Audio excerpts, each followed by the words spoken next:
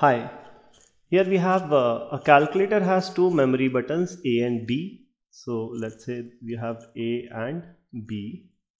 Initially 1 is stored in both these. So initially the value of both these buttons is 1. Now following sequence of steps is carried out 5 times. What is the steps? Add 1 to B.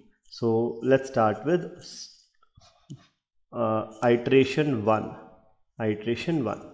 So this is one full iteration. Iteration consists of 3 steps. First step is add 1 to B. So adding 1 to B, it becomes 2. Then multiply A to B. So 1 into 2 is 2, and then store this result in A. So 1 into 2 is 2 and store this in A, which becomes 2. So after first iteration, these are the values of both the buttons A and B. Okay. Now next is second iteration. So what we do in second iteration, we add 1 to B, so this becomes 3. We multiply A with B 6 and store this result in A. So these are the numbers after second iteration.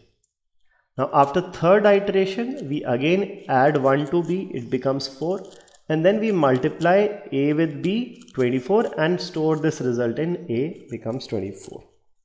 Okay. Now after fourth iteration, in fourth iteration we add 1 to B, this becomes 5, and then we multiply A with B, 24 into 5 is 120, and store that result in A. And finally in the fifth iteration we again add 1, becomes 6, 1 to B, it becomes 6, and then 120 into 6, this result is stored in A becomes 720. So what is the value stored in memory location A after this procedure? So after all these 5 iterations, the number stored in A is option C, 720. Thank you.